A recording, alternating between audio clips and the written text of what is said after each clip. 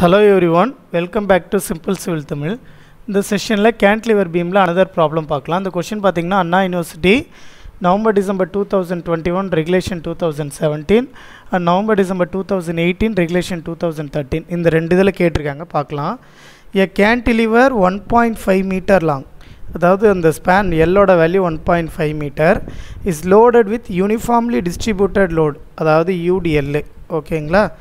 of 2 kilonewton per meter run over a entire length of 1.25 meter from the free end.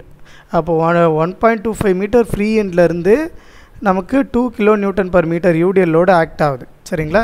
So first statement 1.5 metre டிஸ்டன்ஸ்க்கு ஸ்பேனுக்கு இது எடுத்துக்கிறோம். அதில் 1.25 metre வரைக்கும் UDL load 2 kilonewton per meter act ஆகுது. அதையும் எடுத்து வரைஞ்சிக்கிறோம். Next it also carries a point load of 3 kilonewton at a distance of 0.25 meter from the free end. Free end லேருந்து 0.25 மீட்டரில் 3 kilonewton load act ஆகுதுன்னு போட்டுக்கிறோம். Draw the shear force and bending moment diagram of the cantilever. ஓகேங்களா? So இதுக்கு SFD and BMD draw பண்ணணும். சரிங்களா? So பார்க்கலாம். First shear forces towards left hand side எடுக்கணும். அப்போது லெஃப்ட் ஹேண்ட் சைடு எதுக்குனாக்க நம்ம எப்பயுமே கேன்டிலிவரில் லெஃப்ட் ஹேண்ட் சைடு எடுக்கிறது பெஸ்ட்டு. பிகாஸ் ரைட் ஹேண்ட் சைட்லேருந்து டுவர்ட்ஸ் ரைட் ஹேண்ட் சைடு எடுத்தனாக்க இங்கே லெஃப்ட் ஹேண்டில் ரியாக்ஷன்ஸ் கண்டுபிடிக்கணும். அது ரொம்ப காம்ப்ளிகேட்டடாக இருக்கும். So leave it. இப்போ எடுக்கும்போது லெஃப்ட் ஹேண்ட் சைடு எடுத்தனாக்க நமக்கு அப்போர்டு வந்து நெகட்டிவ். சரிங்களா? மேலே போனால் நெகட்டிவ், டவுன்வோர்டு வந்தால் பாசிட்டிவ். இதே டுவர்ட்ஸ் ரைட் ஹேண்ட் சைடு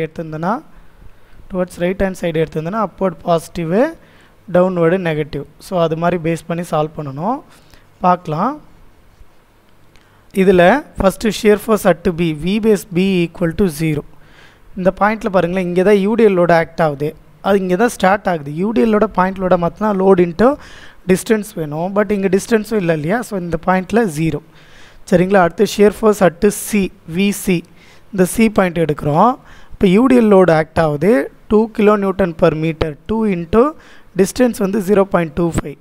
இதை மல்டிப்ளை பண்ணால் பாயிண்ட் லோடாக மாற்றலாம். ஸோ 2 இன்ட்டு 0.25 ப்ளஸ்ஸு 3, இந்த 3யோட வேல்யூ.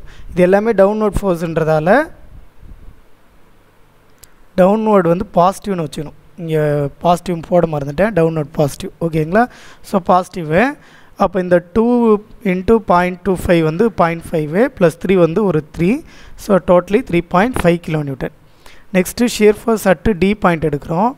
டி பாயிண்ட்டுக்கு இங்கே பாருங்கள், இந்த பாயிண்ட்டுக்கு வேணும்னாக்க இந்த 2 இன்ட்டு 1.25 எடுத்தோன்னா பாயிண்ட் லோடாக மாற்றிக்கலாம். ப்ளஸ் இந்த ஒரு 3 எல்லாத்தையும் ஆட் பண்ணோன்னா நமக்கு 5.5 kilonewton கிடைக்குது. அடுத்து shear force at A. Shear force at A, D பாயிண்ட்டுக்கு ஏ பாயிண்ட்டுக்கு நடுவில் எந்த லோடாக ஆக்ட் ஆகலை. ஸோ எந்த சேஞ்சஸும் ஆக்ட் ஆகாது. ஸோ அதனால் டி பாயிண்டில் என்ன ஷியர் ஃபோர்ஸ் இருக்கோ அதையே ஏ பாயிண்ட்லேயும் எடுத்து எழுதிக்கலாம். ஓகேங்களா? Next bending moment towards left hand side தான் எடுக்கிறேன். அப்போ clock wise negative, anti clock wise தான் பாசிட்டிவ். சரிங்களா? ஸோ கன்ஃபியூஸ் பண்ணிக்காதீங்க. Towards left hand side. If in case it's going towards right hand side means clock wise will be positive, anti clock wise will be negative. சரிங்களா? So அது consider பண்ணிக்க வேணாம், விடுங்க. First one bending moment at B. B point free எண்டில் எப்பயுமே moment 0 தான் கேன்டிலிவரில். அது எப்பயும் மறக்க வேணாம், அது கன்ஃபியூஸும் பண்ணிக்க வேண்டாம். ஓகேவா? அங்கே என்ன வரும் அப்படின்ற கன்ஃபியூஷன்ஸ் வேண்டாம். Next bending moment at C point எடுக்கிறோம். இப்போ சி பாயிண்ட் பாருங்கள், எல்லாமே இங்கே இருக்கிறது டவுன்வோர்ட் ஃபோர்ஸ் தான். டவுன்வோர்ட் ஃபோர்ஸால் வர மொமெண்ட் எல்லாம் clock wise moment, clock wise எல்லாமே நெகட்டிவ். சரிங்களா? So clock wise negative. So எல்லாமே நெகட்டிவ் தான். அதனால் ஒன்ஸ் அது மைண்டில் ஏற்றிக்கோங்க. இப்போ சி பாயிண்ட்டுக்கு மொமெண்ட் எடுத்தோன்னா இந்த 2 kilonewton per meter இன்ட்டு 0.25 போட்டோன்னா பாயிண்ட் லோடாக மாற்றிடலாம். அந்த பாயிண்ட் லோட் சென்டரில் உட்காரும். அப்போ டிஸ்டன்ஸ் மல்டிப்ளை பண்ணும்போது 0.25ல் பாதி. சரிங்களா? அதுதான் இங்கே போட்டிருப்போம். -2 இன்ட்டு 1.25 இன்ட்டு 1.25ல் -2 இன்ட்டு 0.25 அண்டு 0.25ல் பாதி போட்டோன்னா 0.0625 kilonewton meter கிடைக்குது. ஓகேங்களா? நெக்ஸ்ட்டு மொமெண்ட்டு டி பாயிண்ட் எடுக்கணும். டி பாயிண்ட் எடுத்தோன்னா 2 இன்ட்டு இந்த 1.25 ஃபுல் டிஸ்டன்ஸே, அப்புறம் 1.25/2 அதில் பாதி எடுக்கணும். ஸோ அதை தான் இங்கே எடுத்திருக்கோம். நெக்ஸ்ட்டு -3 இன்ட்டு இந்த டிஸ்டன்ஸ் 1 மீட்டர் இருக்கா? ஸோ இந்த 1 மீட்டர் மல்டிப்ளை பண்ணிக்கிறோம். சால்வ் பண்ணோன்னா நமக்கு -4.5625 kilonewton கிடைக்குது. அதை -4.563ன்னு எடுத்துக்கிறேன். சரியா? Next bending moment at A point. ஏ பாயிண்ட்டுக்கு பாருங்கள், இப்போ இந்த பாயிண்ட்டுக்கு வரணும். ஒரு நிமிஷம். ஏ பாயிண்ட்டுக்கு இங்கே மொமெண்ட் எடுக்கிறேன்னு வச்சிங்களேன். ஃபஸ்ட்டு பாயிண்ட் லோட் ப்ராப்ளம் இல்லை. 3 இன்ட்டு இங்கே ஒரு 1 இங்கே ஒரு 0.25, அப்போ -3 இன்ட்டு 1.25 போட்டுக்கலாம். பட் யூடிஎல் லோட் கேர்ஃபுல்லாக இருக்கணும். யூடிஎல் லோட் இது வரைக்கும் தான் ஆக்ட் ஆகுது. இப்போ யூடிஎலுக்கு 2 இன்ட்டு இந்த டிஸ்டன்ஸ் எவ்வளோ இருக்குன்னு பார்த்தீங்கன்னா 1.25. அப்போ இது பாயிண்ட் லோடாக மாறிடுச்சுன்னு அர்த்தமா? அந்த வேல்யூ சென்டரில் உட்காருமா? அப்போது 1.25ல் சென்டர்லனா பாதியில் எக்ஸாக்டாக பாதி ப்ளஸ்ஸு இந்த கேப்பு, அப்போ தானே டிஸ்டன்ஸ் கிடைக்கும். ஸோ 0.25 இதை தான் இங்கே எழுதணும். அதை கரெக்டாக கன்ஃபியூஸ் பண்ணிக்காமல் எழுதிக்கோங்க. ஃபஸ்ட்டு அந்த யூடிஎல் லோடுக்கு எழுதியிருக்கேன். அடுத்து பாயிண்ட் லோடுக்கு சால்வ் பண்ணனா -5.9375 kN கிடைக்குது. அதை -5.94ன்னு வச்சுக்கிறேன். ஓகேங்களா? நம்ம விருப்பம் தான், எப்படி வேணாலும் வச்சுக்கலாம். நீங்கள் அப்படியே 3 டிஜிட்டில் வச்சுக்கிட்டாலும் சரி, இல்லை எப்படி வச்சுக்கிட்டாலும் சரி. இப்போது ஷியர் ஃபோர்ஸ் டயக்ராம் வரையலாம். பாருங்கள், இது யூடிஎல் லோடுன்றதால ஸ்ட்ரெயிட் இன்க்ளைன் லைன் வரணும். Base லைன்லேருந்து பாசிட்டிவில் straight incline line. அப்புறம் சடனாக ஒரு 3.5 kN லோடு ஆக்ட் ஆகுது. ஓகேங்களா? ஸோ அதை ஆட் பண்ணிவிட்டு திரும்ப இங்கேருந்து இன்க்ளைன் லைனு, திரும்ப இந்த ஸ்ட்ரெயிட் லைனு.